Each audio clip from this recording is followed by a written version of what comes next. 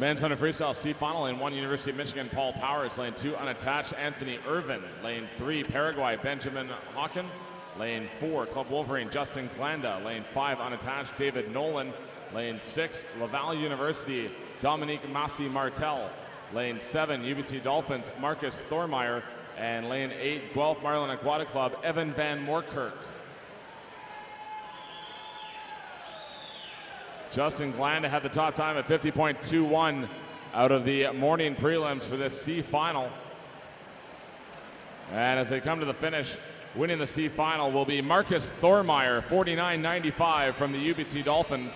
Second, David Nolan, swimming unattached at 50.06. And third, Justin Glanda, 50.13.